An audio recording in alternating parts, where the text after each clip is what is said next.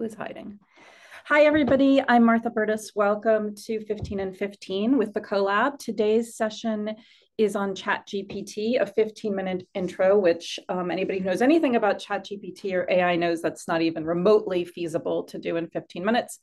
But I'm going to do my best. And at the end, I'm going to share some additional resources where you can explore more. So to go ahead and jump in, for those of you who really maybe haven't been paying much attention to all the developments in AI, what exactly is ChatGPT? It is a system that was launched about a year ago in November of 2022 by a company called OpenAI. And the technology, I'm going to be really quick about this, and I'm going to preface it by saying I am not an expert in artificial intelligence technology, but I will do a very quick job of trying to summarize sort of what's under the hood with a tool like ChatGPT.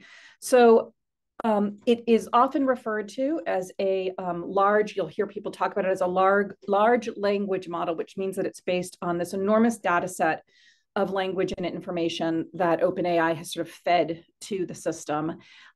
It then uses what we call deep machine learning to understand how language functions, how words, ideas are related to each other through language. It also has what we call a deep neural network, which provides almost a brain-like infrastructure for the tool to connect nodes of information and understand how information is related.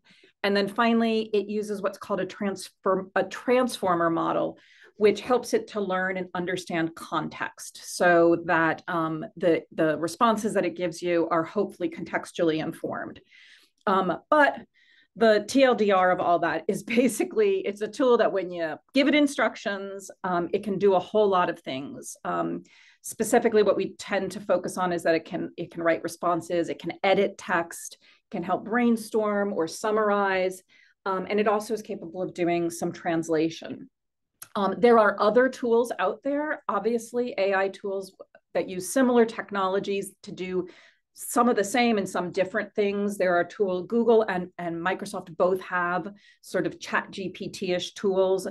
There is a tool called DALL-E, which will generate images based on prompts. I believe it has just been incorporated into ChatGPT in the last few weeks. There's a tool called Whisper, which does speech to text automation, and there's a tool called Runway, which can do automated image editing. So there's all different kinds of artificial intelligence tools out there right now that allow you to manipulate and create information. There are some limitations to ChatGPT. One of the things that is talked about when there are critiques of it is that it suffers from what are called hallucinations, which means it just makes stuff up. That sounds really believable. It also is dated, so the data set has an end date, and you can't get any information out of it beyond that end date of the data set. And then it literally has technical limitations. So theoretically, you could give it a prompt that just is too much for its memory. I have not done that, but maybe that's because my prompts aren't smart enough.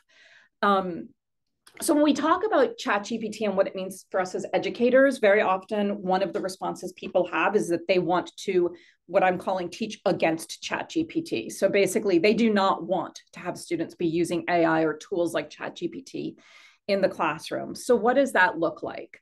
One of the approaches that people might take is restricting or forbidding use of AI tools. So that may mean language in your syllabus and really clear language, clear conversations with students that this is not allowed.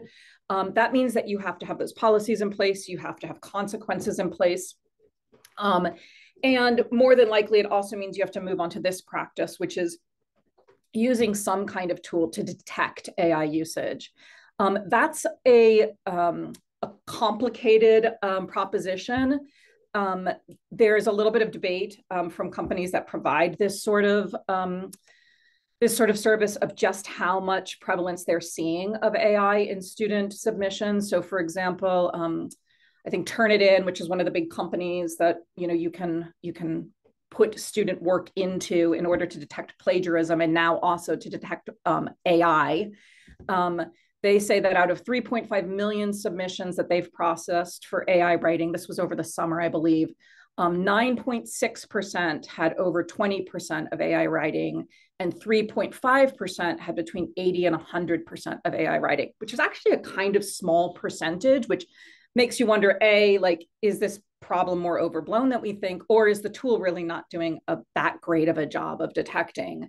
And in fact, the results of this are kind of inconsistent. So in a statement from Turnitin, they admitted that like in a laboratory setting, they have a laboratory where they test this, they get very good results in terms of being able to detect AI. But then what they hear about from practitioners out in the real world is that maybe it's not so great.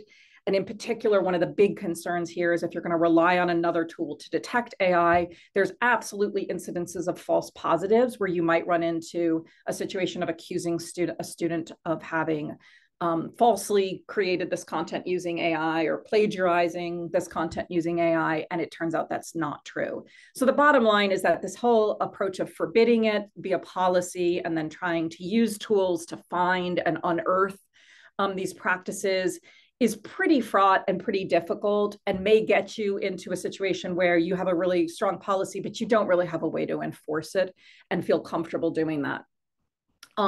The other approach that I think is far more fruitful, it involves changing assignments so that it's actually harder to use AI to do the work. So the kinds of assignments that might involve are, instead of having students just do writing assignments outside of class that they turn in, doing in-class writing. There is some faculty, I don't necessarily buy into this, but maybe you do, who are requiring students now to handwrite their work because I guess they assume that like they're less likely to take something from an AI tool and handwrite it. I don't know, maybe that's handwritten in class as well, so you can be sure they're not like pulling out their phone. I'm not sure handwriting actually provides a whole lot of protection.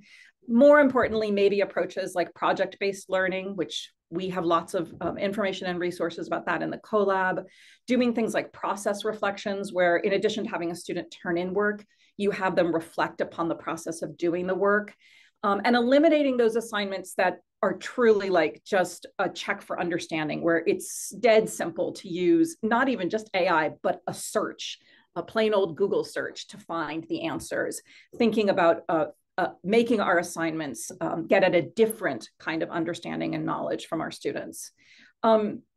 Some faculty, instead of teaching against ChatGPT, are really thinking about how to teach with ChatGPT. So they may have assignments that actually require students to use the tool. For example, to do brainstorming and initial ideation or idea generation using a tool like ChatGPT.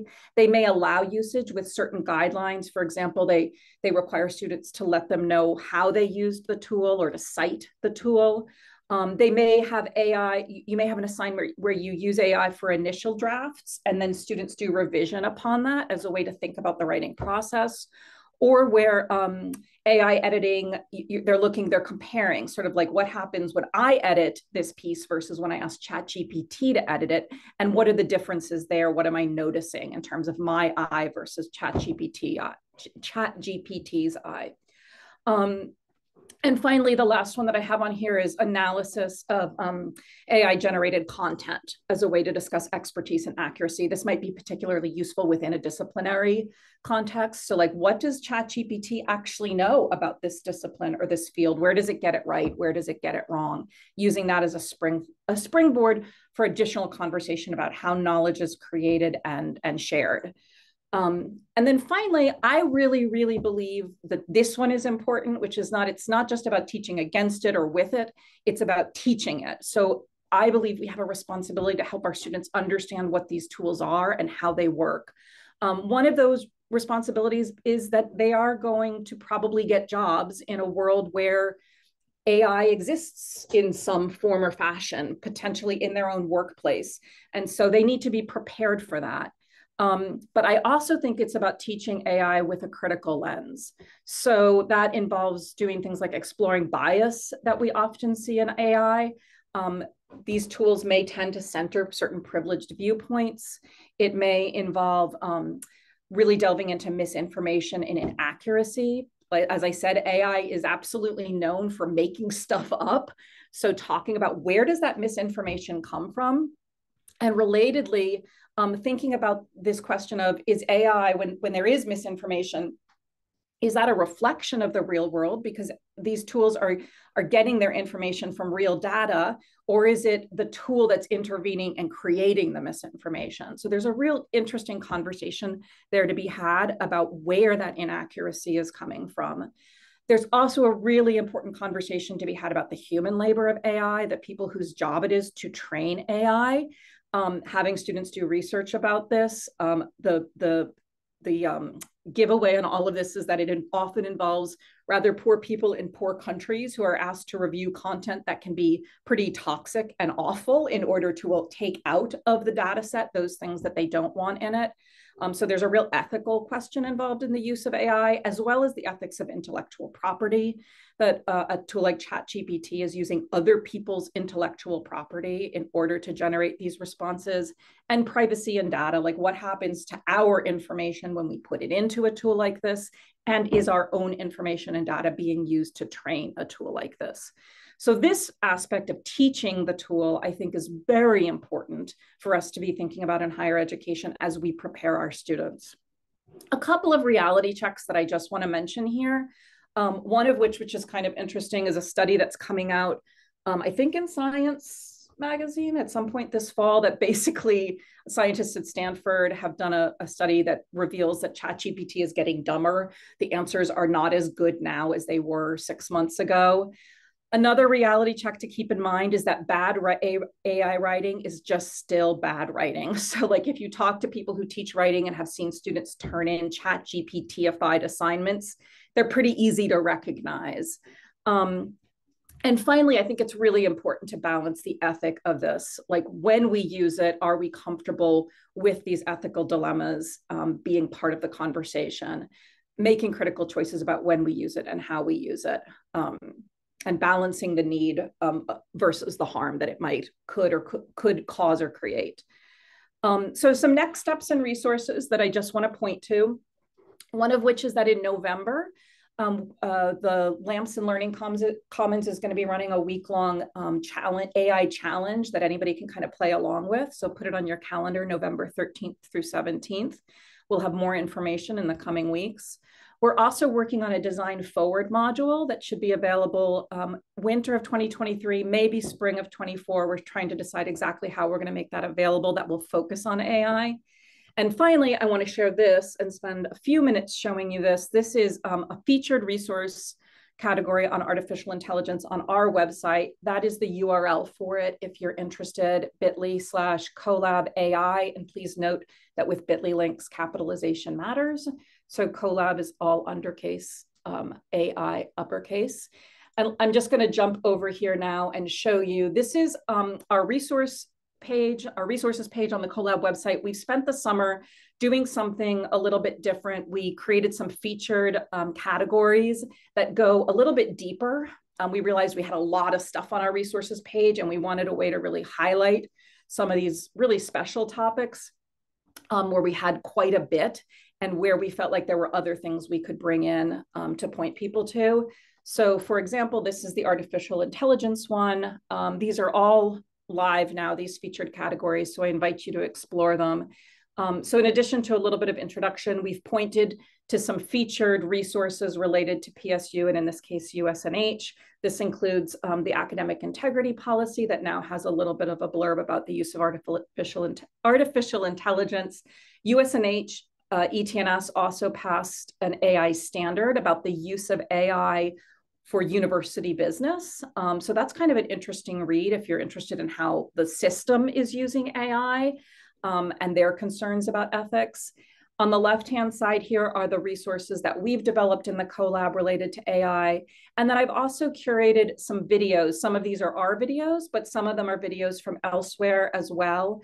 A couple are from Brian Alexander, a colleague of ours who does weekly video talks with folks about various topics related to higher ed. There are a few about AI. And then another colleague of ours, Autumn Keynes, who has been a fantastic voice about the ethical use of AI. So we've featured some of those. And then finally, a pretty extensive reading list that we've put together.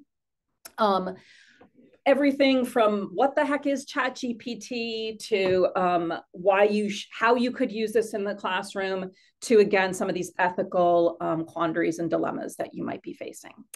So that was actually 15 minutes. And I'm going to go ahead and stop this recording. I have a few minutes to hang out if anybody has any questions. Let me